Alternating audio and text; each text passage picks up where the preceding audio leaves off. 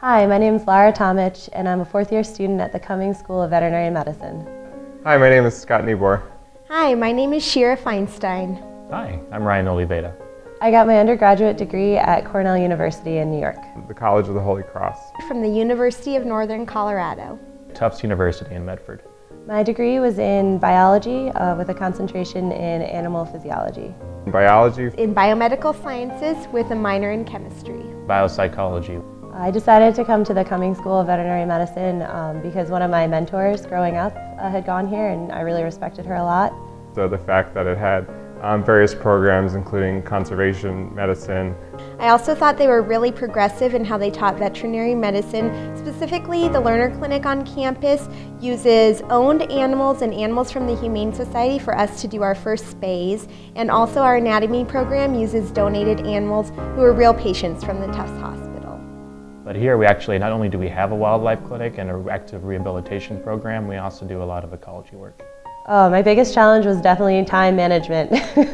I tried to make sure that I had a good balance of school and extracurricular activities, but sometimes it would tip one way or the other, so it's definitely finding that balance. Just trying to continually keep up with learning new information and then applying that information.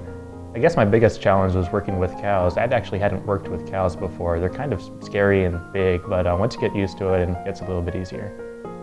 Having grown up with horses, my intention was always to become an equine veterinarian, but then in my third year I really fell in love with the subject of dermatology and decided to follow that dream instead. My most rewarding experiences at the school have been primarily working with the clients. It has been a really wonderful experience tying all my learning from the first 3 years into the clinical work this past fourth year that I've had, and just being able to help people through difficult decisions and make their animals better. So probably my most rewarding experience that I've had here was just a kind of a routine day on dermatology. We had a dog come in with a little bump on its face. So I went in, I took the history, took a sample, looked it under the microscope, diagnosed it, and came up with a treatment. And it was kind of the first time all those things had lined up for me. So even though it was kind of the minor thing you would do every day as a veterinarian, it's the first time I really felt like a doctor. After graduation, my plans are to complete a small animal rotating internship with the intention of applying for dermatology residencies next December.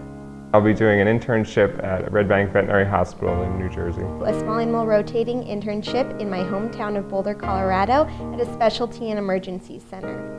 So after graduation, I'll actually have a residency in anatomic pathology combined with a PhD at Washington State University, where I'll be studying infectious disease.